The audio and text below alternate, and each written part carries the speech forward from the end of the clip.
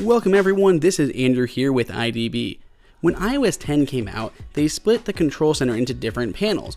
One of them was the main panel, one for music and one for HomeKit. If you needed to control your music, it was a little bit counterintuitive as it used multiple touches to get to. Well, with Horseshoe, it combines those screens together. Now, you don't see the HomeKit screen, but if you do have HomeKit enabled, which I do not on this device, it doesn't show up. So there is an extra HomeKit panel, but we're going to focus on the main one and the music one that have been combined together. Of course, we have our lovely album artwork and our controls that we can play and pause music as well as skip tracks. The next part down, we have brightness, but you see that icon, that little speaker icon on the left. Tapping that will change that slider to now control volume instead of brightness, so you can kind of alternate between which one you'd like.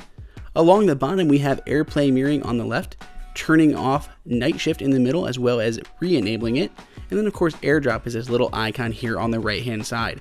Basically everything that you saw in the original control center, but instead of taking two screens, it's put those together into one nice handy screen. Now instead of actually having to pull out your device and seeing how it compares, why don't I just show you both what it looked like on the last version without the tweak installed. You can see on the left the first screen and on the right the music screen, and both those have been combined together in the new Horseshoe one here in the center.